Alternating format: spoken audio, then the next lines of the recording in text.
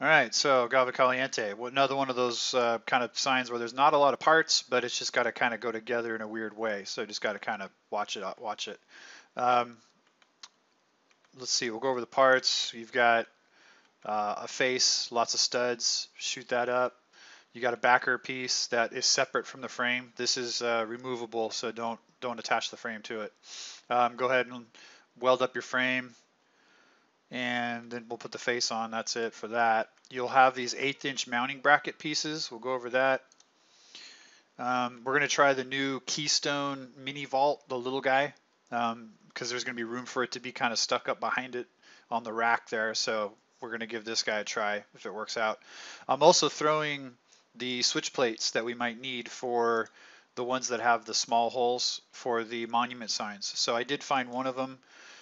So we've got two of them, but if there's one missing, so I just made some extra ones there. So keep that in mind, but that's for the monument sign. There's the backer. This piece is going to be not only diffuser on the back to keep the um, push throughs, but it's also going to have vinyl on the face. Let's see. So yeah, here's your 1/2 inch push throughs. That's all that's pushed through. The rest of it's just routed out.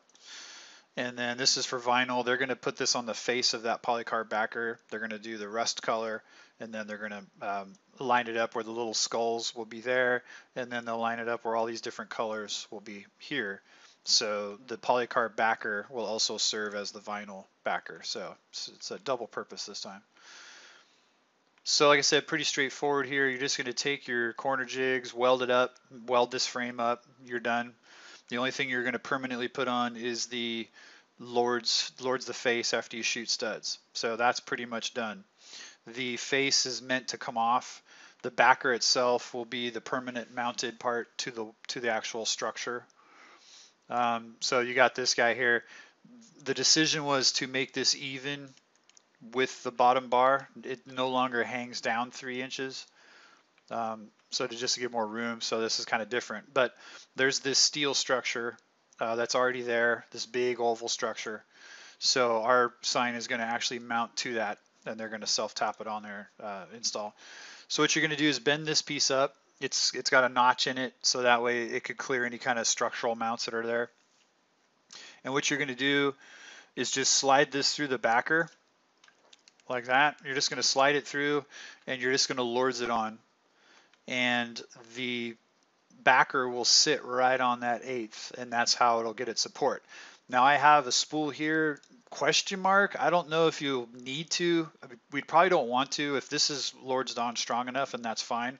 The weight of this thing's going to sit just on that. So if you think that's good enough, then otherwise you might maybe put some tacks here just to give this strength, but it's going to kind of warp it. So maybe just try lordsing it on real good and see how we are. And then what you're going to do is take these little bracket pieces here. These are just going to be little angles, and you're just going to lords those directly to the back here. So the bigger one is going to fit to the back, directly to the backer there.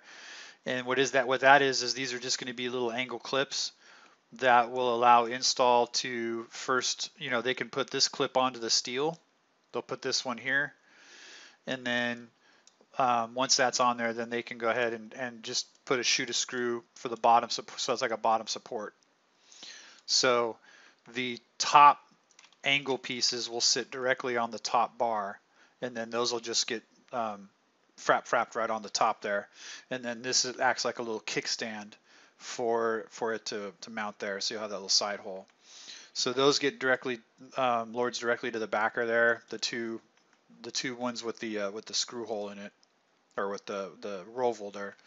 And then this part here with the bigger deal here, you might even just assemble this for them and just have it sitting there. But they can choose whether to shoot this clip onto that bar or not up here. So that's kind of up to them. But the majority of the weight will just hang off of this piece here. So this represents the steel structure there and there. Yeah, so once you get all that handled, I mean that's it. The backer, and then the backer just screws directly to using the holes in the back of the frame, so that it'll be permanently removable. And then we're going to go ahead and go with the mini vault. Like I said, we're going to give this a try. This is a keystone. You're just going to put a keystone 24 volt, so that way you can keep using the GE 7100s. And then they're just going to take that little guy and they're just going to drop it back here inside the cage. So they'll just do a little power out and just run it over here, and they'll just let that sit back there. So there's supposedly room back up in here. Yeah, so the power supply will just kind of sit back here. So we'll see how that goes. We'll see, if we like that little guy, we'll keep using it. And then, like I say, the vinyl layouts will be, they'll just put this to the face and then stack that on that and then stack that on that. And then when you go to put the backer in, theoretically, all those different colors should line up with all the different things that they need to you know, to close up with the color. So, and then the back of the polycarb backer gets diffuser like it normally does. So, but that should take care of all the colors and everything. So again, not a lot of moving parts. Just make sure it all gets together, you know, nice. And so, all right, that should be it. If you have any questions, hit me up.